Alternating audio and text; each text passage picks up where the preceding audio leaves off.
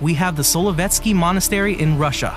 This remote Orthodox monastery is located on the Solovetsky Islands in the White Sea. Founded in the 15th century, it has served as a place of worship, a fortress, and even a notorious prison during the Soviet era.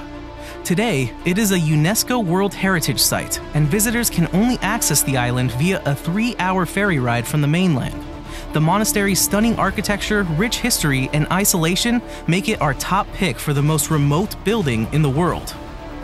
There you have it, folks. Those were the top 10 most remote buildings in the world.